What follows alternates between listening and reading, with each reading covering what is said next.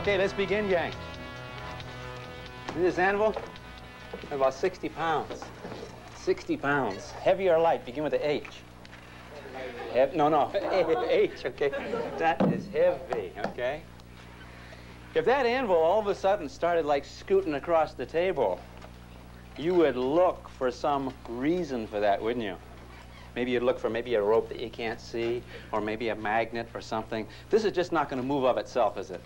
There's going to be a reason for it to move. Hey, this is 20th century. We know there are reasons for things, right? If I take this ball, okay, this ball, put this ball, that ball starts all of a sudden going up in the air.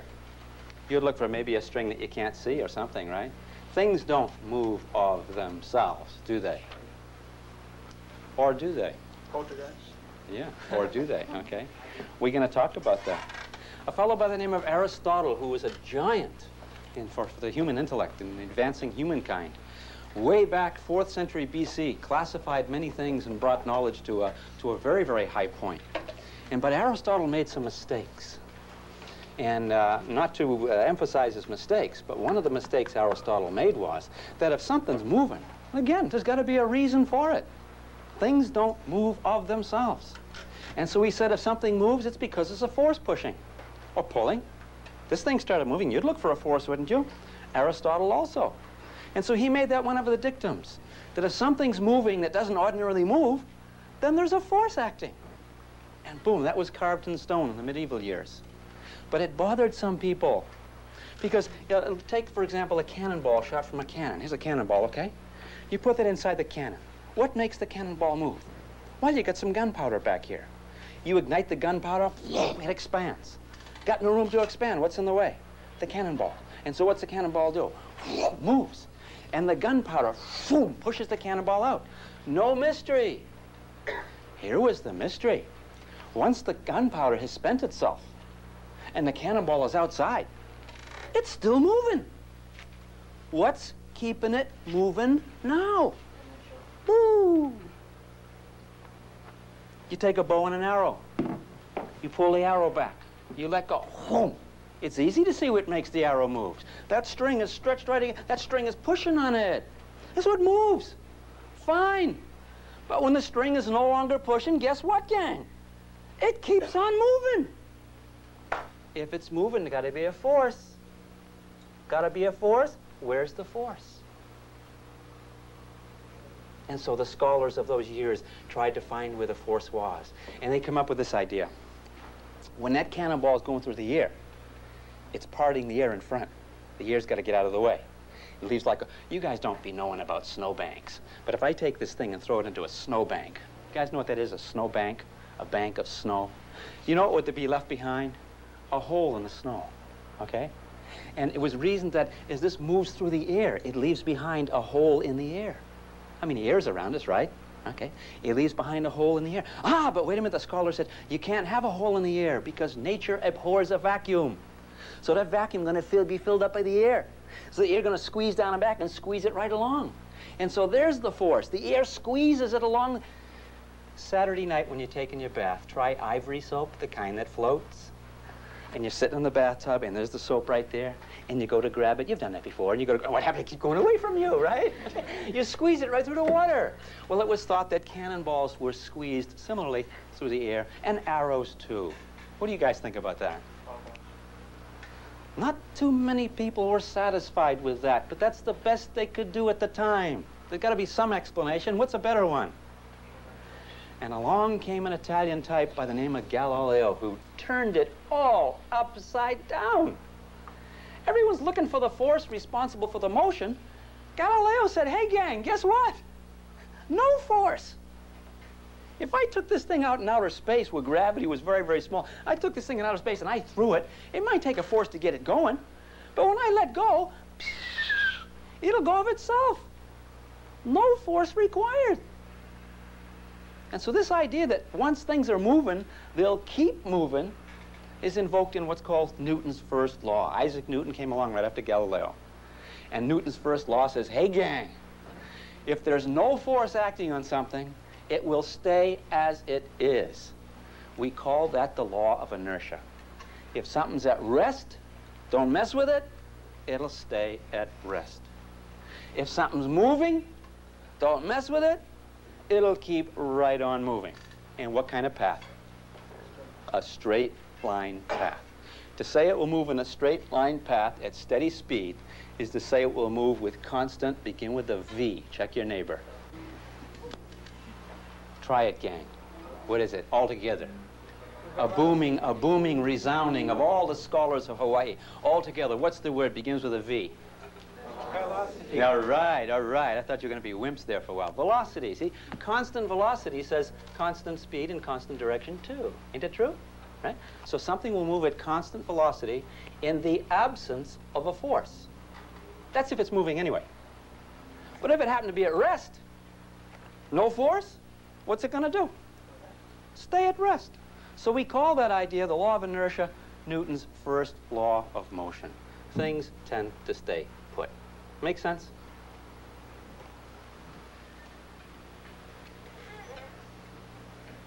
I got a couple of blobs. These are blobs of clay. These clays have inertia. Right now they're at rest. They tend to stay at rest. I put this clay on the top of my head like this, and I can see this one very clearly. But you know what, gang? I can't see this one back here. How can I see that one without touching? Simply turn around. Isn't that neat? See? Things tend to stay put. Did you ever do that? You got a bowl of soup, right? And you got the alphabet, and you want this alphabet over here near you, so you turn the soup bowl, and what happens? The alphabet stays there. You keep turning the soup bowl. Inertia. Things at rest tend to stay at rest. Ain't that neat? Okay? Here's a block of wood. Here's a block of wood. This block of wood tends to stay at rest because it has inertia. By the way, inertia is another word for mass. Mass, another word for matter. This block of wood has mass. Gravity's pulling on it, so it also has weight. But to say it has mass is to say it has inertia. To say it has inertia is to say it tends to stay right there. That's a tendency. Now what I'm going to do is I'm going to flip this tablecloth, and I'm going to pull it like this. And you're going to guess what is going to happen to the block. Will the block stay essentially where it is? Will it recoil, come down here and hit the cylinder? Or will it follow along in the direction it's pulled? Check your neighbor. Take a guesstimate. Make a hypothesis. All right, here we go, gang. Which way? A 1, 2, 3. Staples, the staples. Hey, this illustrates Newton's 0th law of motion. That's stay on your toes, gang. Be skeptical. These little staples provided a force that made it move, see? So there was a force. But what if the staples weren't there? And what do we have down here, gang? We have some plates. No staples, no Velcro. The tablecloth. This is what I want you to do over the weekend when you get invited to dinner at someone else's house, okay? What you do is they say, hey, what are you learning at the university? Say, I'll tell you what I've been learning at the university, okay? And get the table all set. Grab the tablecloth like this and say, do you believe in the first law of inertia? And they say, yes, we do. Hey, how about that? Not even a quiver of motion. Did you see that? Okay. See, something at rest tends to stay at rest. There's a little bit of friction force there. Now, a little bit of force does move it a little bit. You saw the motion a little bit, yeah? But if you had something really, really heavy, oh, look at this here. Look at this.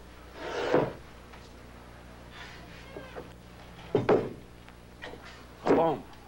Look at that thing. Hey. This has a lot of inertia. A lot. Some people get mixed up. They say, no, no, no, Hewitt. It's not got a lot of inertia. It got a lot of weight. That thing is heavy. Is it heavy? It's very heavy, okay? You can kind of just feel it, can't you? Okay? And I take this thing and I get it moving. What's pushing it now, gang? What's pushing it? Nothing's pushing it. Nothing. And that idea that it'll keep moving with steady speed with no push, it moves of its own inertia. Dig this, gang. Inertia doesn't tell you why. Ooh. Ooh, gosh. Okay. Sorry, okay.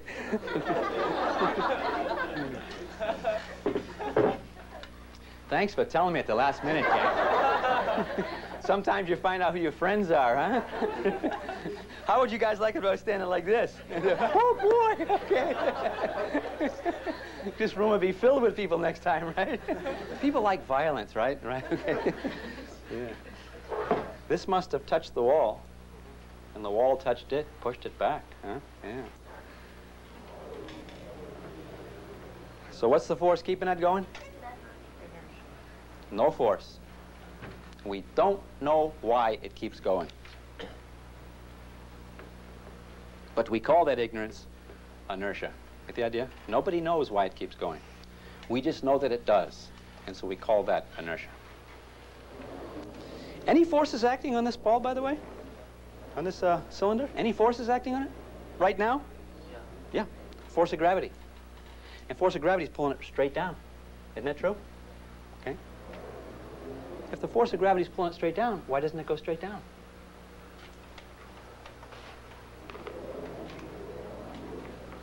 By the way, is that accelerating right now? No, it's not. And if it's not accelerating, what does Newton say about the forces that act on it? They're in equilibrium. Zero. Zero net force. In fact, that's the idea of the law of inertia. If you see anything that's not accelerating, then all the forces that might act on it all balance out. Let me show you how this thing looks. Here's a cylinder like that. Now, there's no force this way, no force this way, but there is a force down, and that's the force of gravity. And that force of gravity acting straight down, right toward the center of the world, okay? That's its weight. If that were the only force acting, Newton says, hey, in the presence of a force, it will change how it's moving. It'll start to move. But it doesn't. That means there must be something pushing which way, gang? Up. And what's pushing up on that? It turns the table out. It turns out the table. The table is holding it up. And guess how hard the table's holding it up with? Just as much force as this is pulling down with. And so the two forces cancel out. See, if I push on this thing over here with a force maybe of 10 newtons, and someone else pushes over here with 10 newtons, what's the net force on the object? Oh, you can't do that. Let me try this one here. Let's suppose someone pushes over here with a force of 1 newton, and someone else pushes here 1 newton. Do you guys know what the net force would be? Begin with Z. Zero. End with P. Zip. Another word for zero, okay? There'd be zero net force. What's the net force up and down over here? Zip. So what's the change in motion? Zip. And what do we call the change in motion? Begin with an A. Acceleration. So what's the acceleration if there's no net force? Zero. That's right. That's Newton's the first law. That if no net force acts on an object, then the object won't accelerate. And we learned last time that acceleration is a 50-cent word for what? Change. You remember that? See? If there's no change, then there's no acceleration. And Newton says there'll be no acceleration if there's no net force. That's why things that are sitting at rest, no force acting, no net force, it'll stay at rest. You get something moving, no net force acting, what's it going to keep doing? Stay moving. It's going to avoid change. And that's the idea of inertia. People that way, too. Some years ago, I was working, and I used to be a silkscreen printer, sign painter. I used to work for a living before I get into this. And I used to work in a factory. We used to silkscreen print T-shirts. And we have these great big drums of paint. And we'd bring over these buckets to get our little bucket filled up. And this big guy over here with these big things, he would dole out the paint. And he used to do it with this little spoon. And sometimes that screen would be drying up. But Harry, would you hurry up, please? He's like, my screen's going to dry up. And he's going on fast as I can. He's got this spoon, and he's trying to get the spoon, put paint from one bucket to another. And this is a true story. And I said to Harry, Harry, why don't you get one of those great big soup ladles, a great big thing, 2 or 3 scoops, honey, you got it filled up. And he looked at me kind of funny, and he says, but I've always used a spoon. And I thought to myself, wow, there's inertia. A body at rest tends to stay at rest. Do you have friends like that? People that keep doing the same thing day after day after, they don't change. There's a resistance to change, inertia. In fact, inertia in Italian is a 50-cent word for being lazy. Yeah, I'm told that lazy in Italian is inertia or something like that. Anyway, that's the idea. If you're riding in a car, someone's going to take you for a car trip across the mainland. You're going to go from one coast to the other, and they say, "Hey, we can go in a little Volkswagen, or we can go in a great big Cadillac limousine. Take your pick."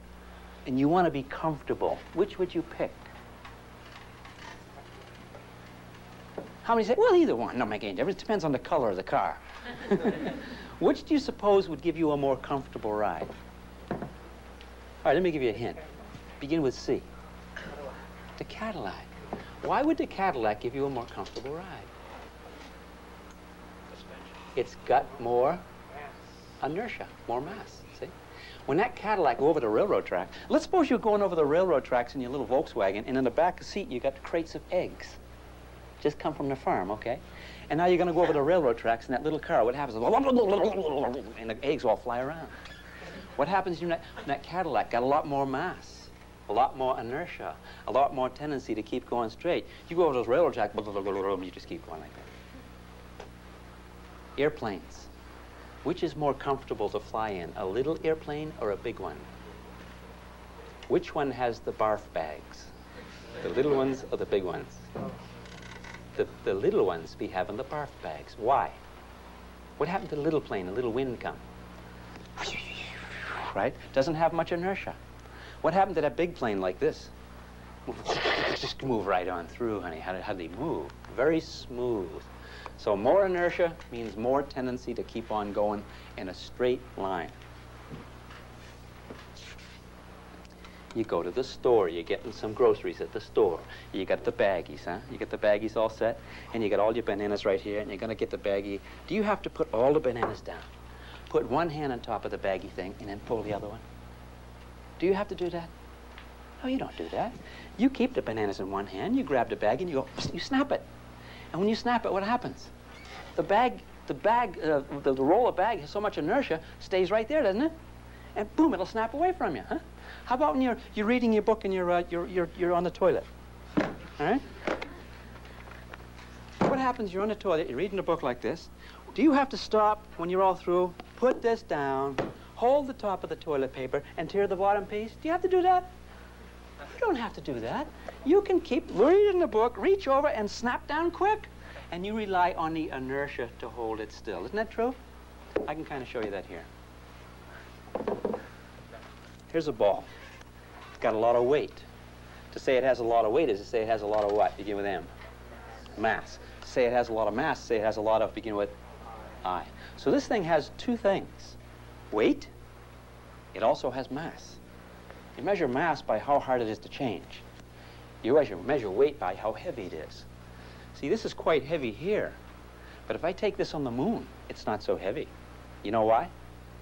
How heavy had to do with gravity and the mass. On the moon, there's less gravity, so it'd be easier to lift. And if I took it to a part of the universe where all the gravities cancel out, put it on a bathroom scale, what would it have? No weight at all. But it still has stuff. It still has mass. If you were in some orbiting space vehicle where the gravity is like seems non-existent, and this thing came by like this and it hit your head, boom, it's gonna hurt. You know why it's gonna hurt? Because a body in motion tends to... You got a bunch of groceries in your hand in a bag, and the bag is very, very heavy or very, very massive. And you take your hand and you bump into the wall. Ooh, ooh, you're crunched, you hurt. But if you're carrying a bag of paper towels, no problem. And you hit just the same speed. Why is it when you're carrying the bag of heavy stuff, your hand gets schmaltzed, and when you're carrying the light stuff, it's okay? Why? Any reason for that? How many say, oh, there's probably no reason, it's just, come on, you guys. Do you see it? Huh? Well, let's see what happens here.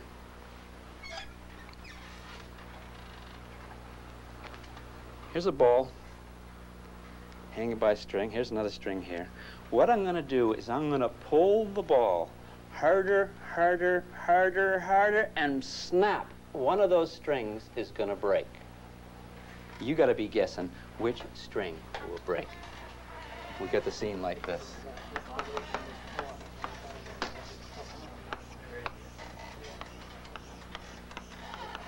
Okay.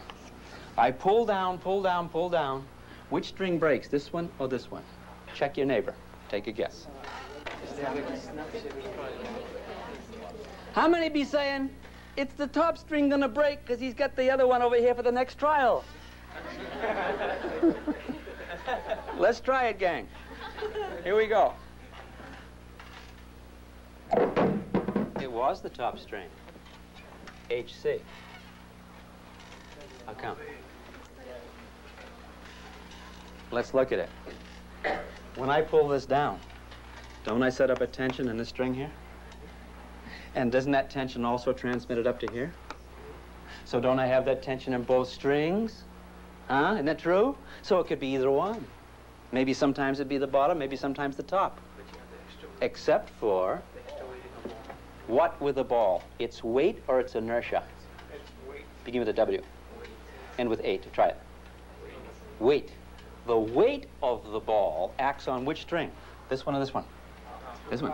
Ah. So on the top, you have the weight of the ball plus the tension of pulling, and over here only the tension. So sure enough, the top one breaks. Okay? Shall we try it again? I'm going to whip the string down very, very quickly. I'm going to ask that ball to accelerate more than 10 meters per second, because I'm going to, boom, get down like that. Not slowly like before. And watch what happens. Sure enough, the bottom string breaks. Ain't that nice? See that, huh? We can kind of do the very, very same thing here. It turns out, if it's done quickly, the top one is protected, isn't it? We can do the same kind of thing with this anvil, okay? This anvil, if I asked you to put your head underneath here, okay, and I hit it with a sledgehammer like this, and if I hit this, I mean, quickly, you'd be okay, right? Because the top string would break, but the bottom string wouldn't break, would it? So you'd be, can I have a volunteer, please? Okay, tell you what, I'll try it. I won't put it on my head. But everything we just did with that hanging ball, we're going to do with the anvil. Same physics, okay? Can I have a volunteer to man the hammer? Volunteer, please. Okay.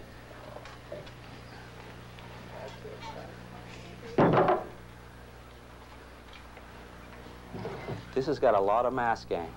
To say it's got a lot of mass is to say it's got a lot of tendency to stay right where it is. Okay, I'm going to lay on here. And would you put the anvil right in my stomach, please? Right on my chest. Okay. Okay, right here. Okay. Now, would you get on the other side and slam that thing as hard as you can? Over here, Troy. Oh, please don't miss the anvil. All right. Do you have any grudges against your teachers? Okay.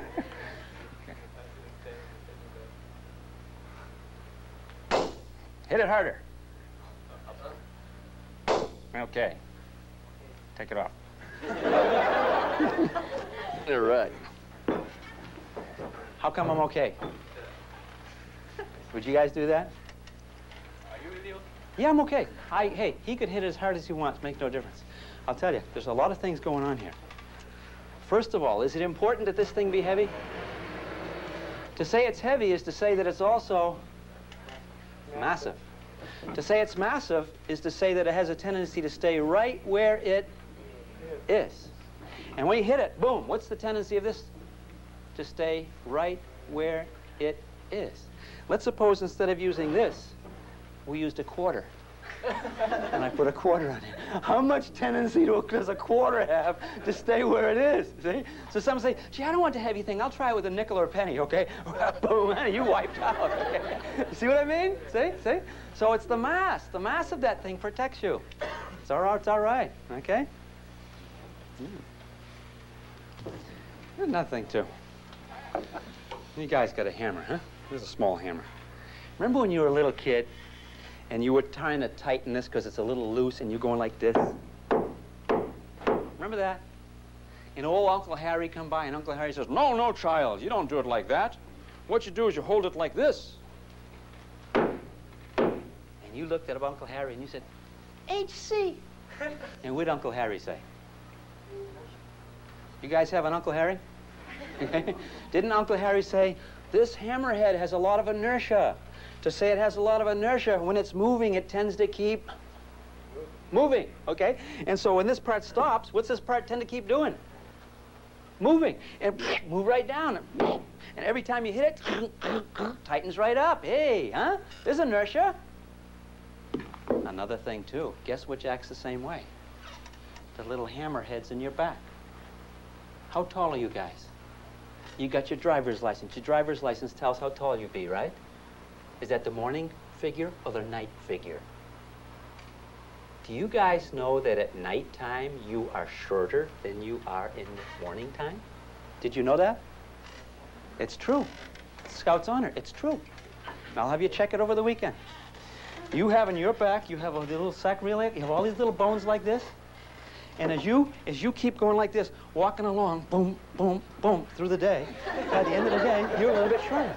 Do you ever see those jogger types? They start out, well, let's go for a run, gang, and they run and boom, boom, boom. The end of the day, well, boy, that was a good workout. They get shorter. Hey, it's true. You settle right down. And then at nighttime, you get in your bed, you come right back out again, you're all right, huh? Now, I got something for you guys to check. I want you to check this out. Tonight, before you hit the sack, I want you to find some part of your house that's just about out of your reach. Find some place where you can reach up and find a place like I used to have a room that had beam ceilings, okay? And at nighttime, I could reach up and I couldn't touch those beams. I'd reach, I couldn't touch them. Go to bed.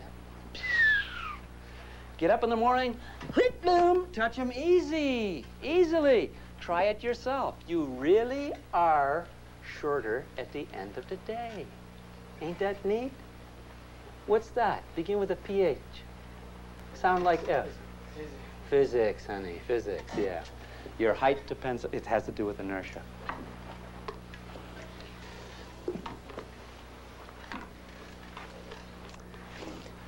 One of the rules of the game of law of the physical world is this law of inertia. The idea that if something isn't changing, then the forces all balance out. So if something stays in equilibrium, as we say, then whatever forces act, they must all balance out to zero, okay? We saw that with the weight over here, the cylinder. The cylinder is pushing down on the table, gravity's pulling it down, but the table's holding it up, so all the forces balance out. In fact, you can say if there's no acceleration, the net force is zero. You understand that rule?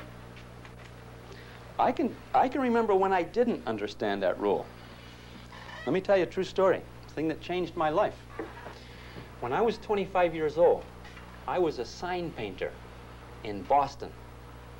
Anyone here ever paint signs in Boston in January on the shady side of the street? Honey, your paint gets really gummy. When you're trying to paint those billboards, the paint is terrible, and you're freezing, and it's cold. So you know what I did? I went to Miami, Florida. And down in Florida, I joined a sign painting crew. We used to paint billboards. You know, driving down, you see the billboards, pineapple and all that stuff, okay? I used to do that, and that's what I did for a living. I was a professional. And I was the new man in the company, and I was assigned to paint with a painter whom no one else wanted to paint with. And the reason they didn't want to paint with this guy is because there was a rumor going around about him, and it turned out the rumor was true. He was accused of all the guys in the yard of being an intellectual. And he was. Yeah, he was an intellectual. You want to paint with an intellectual? You want to paint with the boys, honey. You don't want to paint with an intellectual. You paint with the boys, you talk about what? You talk about your sex fantasies, you talk about cars, you know, or you talk about sports, mostly sports, right? What else is in the world, huh? That's what you talk about. This guy was Burl Gray. We talked a little bit about those things. But my friend Burl Gray turned out to be my friend. My friend Burl Gray talked about ideas. ideas. 8 hours a day massaging my brain. I loved it. He changed my life. Scout's honor. He changed my life. And let me tell you, one of the little things we talked about one day took a whole afternoon. And we talked about it, and the afternoon fled right by. And it was this. We're up there painting, and I have a scaffold like this, you know? And the scaffold hangs, and here's the billboard back here, okay? And Burl be back here, painting here, and I'd be over here, painting here. And Burl was heavier than me. He weighed more. I was lighter. And Burl one day said, you know what? These ropes are holding us up. If you take the rope and twang it, there's a tension in the rope. It's tight.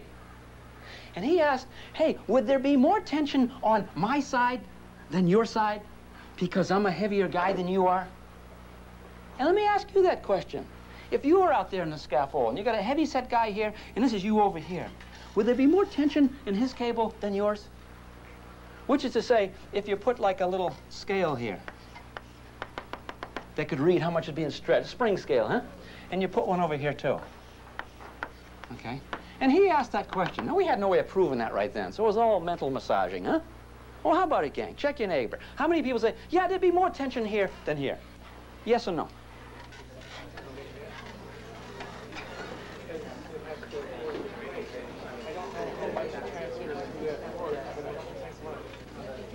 How many say, oh, it'd be about the same. Everything's the same. Everything in the world's the same, man. There's no distinctions to be made.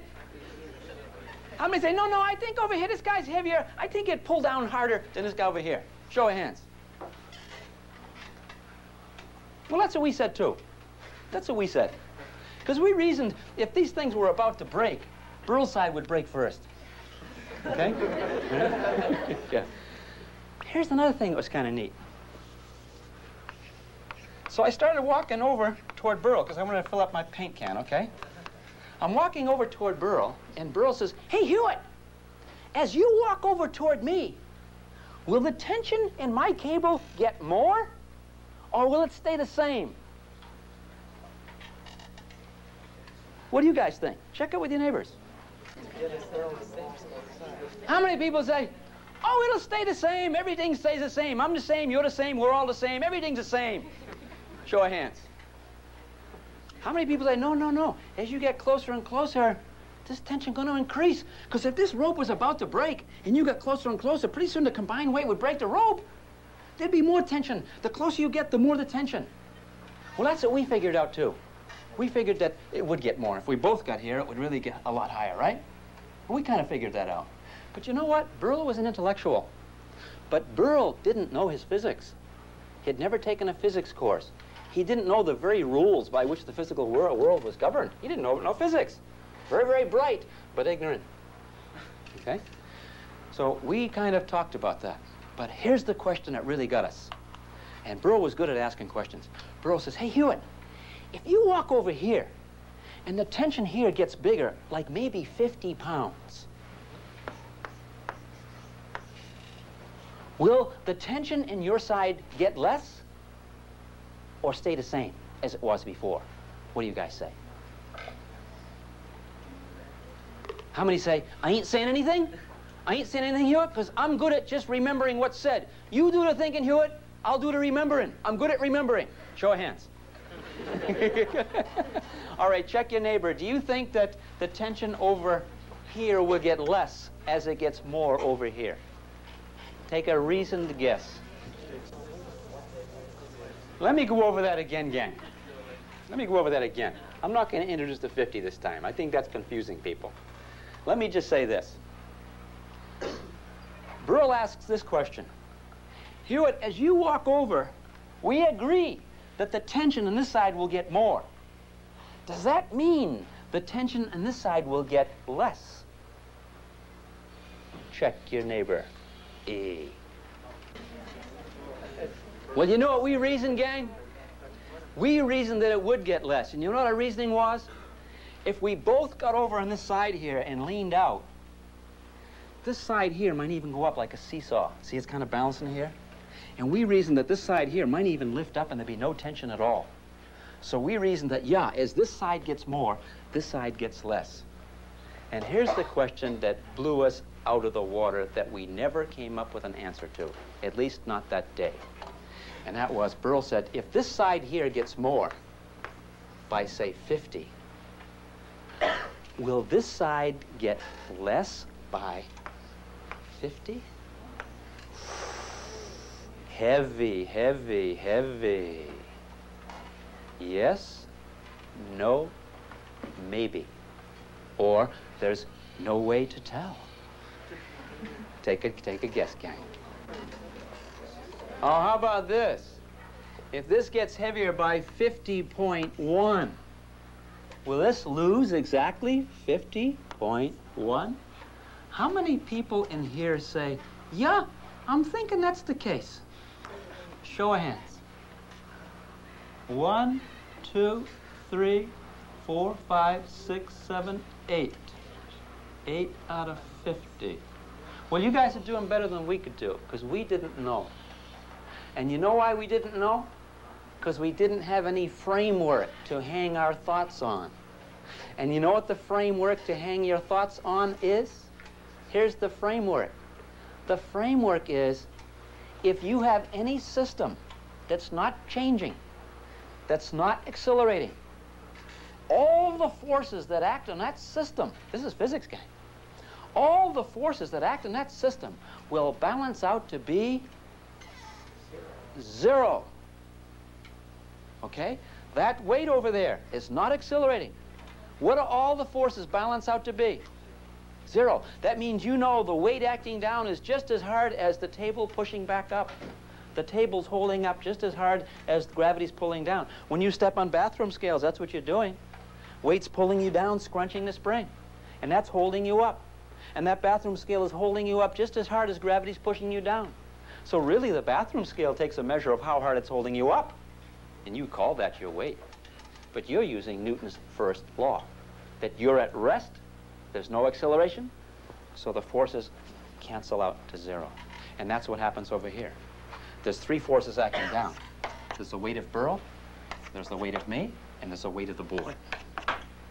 And those act down. Now, we don't go down. We stay here. Why? Because something else got to be holding it up. And what's holding it up? This one's holding it up, and this one's holding it up. Now, let me ask you a question. If I add up this weight, and this weight, I'm going to get a number. How's that number going to compare to this force and this force added together? Check your neighbor. How many say same, same? That's right, it's the same, same, see? So that's why if this one gained a little bit, this one will have to lose. Because this and this both add up to these 3. Ain't that neat? Boy, I wish someone told us that. We didn't know that. I didn't learn that till I started going to school. And Burl Gray got me so interested in physics. Really, I didn't even know it was physics. He never used the word physics. But just the world. The world is a very interesting place. And it's even more interesting if you know what to look for. And we didn't know what to look for here.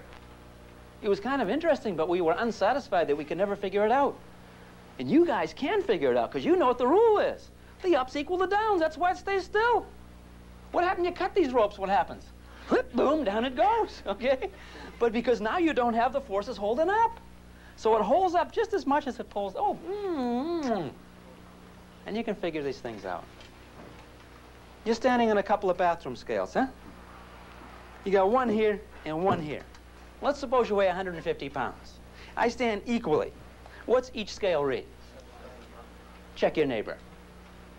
Oh, 150, that's bad. Let me say 200. Here you go, come on, you guys. You can do 150 better too. What is it? 75 here, 75 here, right, if it's 150, yeah? Now, here's the question. Here's the question. What if you lean over on one side so you got like 100 here? Woo, what's that one read? Check your neighbor. What's the rule? Those bathroom scales got to hold you up as gravity pulling you down. So if you know one side's 100, the other side got to be the rest. Ain't that neat? All right.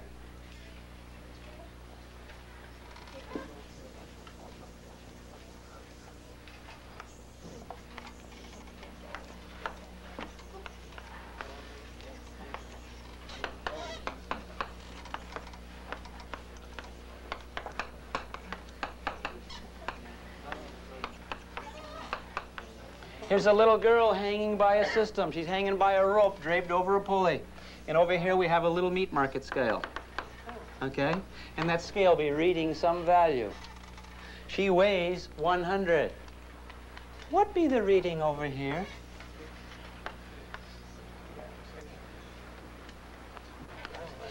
50?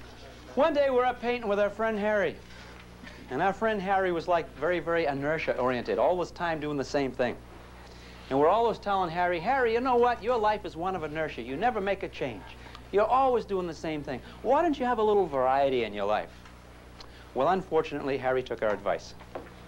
It turns out that Harry was painting in a bosun's chair like this. And you know how those bosun's chairs are? You're supported by both strands of the rope, and you're right there. And you want to go up a little bit, you unhook it, and you hook it right on, you kind of swing right there. You want to go back down a little bit, you missed a little bit of paint, and you tie it right on there, and you kind of swing by the two strands, and you're painting away, right? Well, it turned out that Harry had a weight of 200. And later on, we found out that the breaking point of the rope was 150 pounds. It turned out the rope had a dry rot inside.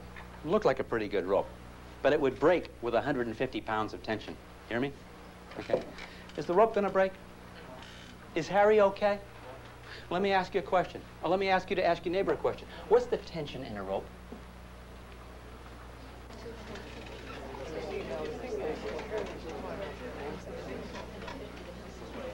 How many be saying the tension in that rope is 100 pounds? This side's pulling up 100. This side's pulling up 100. He's being pulled up by both sides. And 100 and 100 is 2. And 2 down, it's a wash. Honey, he's okay. Okay, do you see that? All right. One day, Harry's painting away here, and he comes up to a flagpole. He says, maybe I should pay attention to Paul and Burl. They're always telling me I'm doing the same thing. What am I going to do? I'm going to tie my rope right back in the same old place. Why don't I get off the beaten path and tie one end of the rope right to the flagpole here? That's Harry's last day on the job. HC. Check your neighbor. What's the tension in the rope if you do that? How many see he's in trouble? He shouldn't have taken our advice. Stick with the tried and the true. Don't venture off. Okay. That's it, gang. Think about that.